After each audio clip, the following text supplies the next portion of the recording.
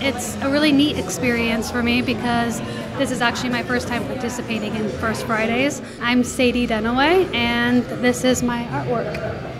I preserve dried flowers. It started out with just kind of collecting flowers that would otherwise be tossed in the trash and wanting to repurpose them for something new. And that's kind of what I stuck with, creating a lot of pieces with specifically dried flowers and just nature in general. And then it kind of grew into me doing pieces out of bridal bouquets and different flowers that are sentimental for people that they want to keep around and don't really know what to do with. And so, yeah, so that's what a lot of my commission work is through flowers that are special to someone that they just want to preserve in a shadow box or in an open face piece like this. Basically, I don't quite know what a piece is going to look like until it's complete, so I just start.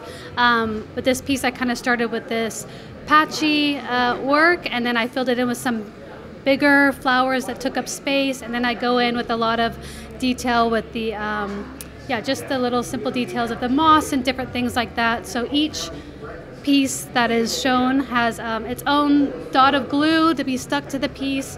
Yeah, each piece is just really its own part of the artwork. So something that I love a lot and that I find a lot of joy in the process of it, even how long it takes. I love the whole process. So for anyone that wants to hear about it, it's just like, yeah, it feels like a privilege to even speak about what I do or for people to be interested in it.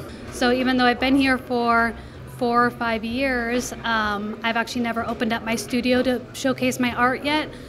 So having it down here, it feels like a big accomplishment. It's cool to be showcased with other artists, many of whom live in the building as well. So I hope to meet new people in the community and be connected with other local artists. It's just nice to be able to bounce off ideas and inspiration, and maybe it'll grow into something. So yeah, it's fun.